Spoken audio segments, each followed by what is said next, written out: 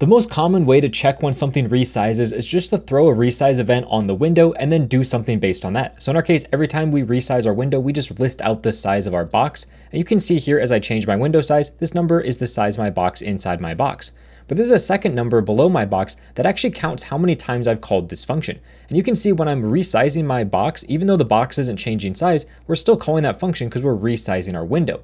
This is very inefficient and definitely not ideal, which is why if you only care about the size of a particular element, it's much better to use a resize observer. A resize observer is created by creating a new resize observer and passing it a function, and then whatever you want to track, you just say observer.observe and you observe whatever that element is. So in our case, we're passing in the box because that's what we want to observe. But you can observe many different elements with one single resize observer.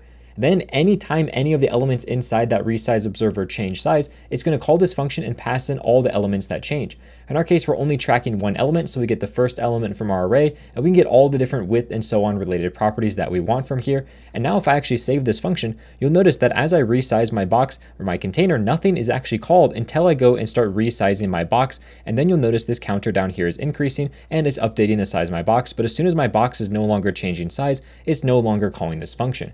Resize observers are really useful. I use them all the time. So it's really important to know they exist because a window resize event is really only useful for global things. It's kind of like the equivalent of a container query versus a media query.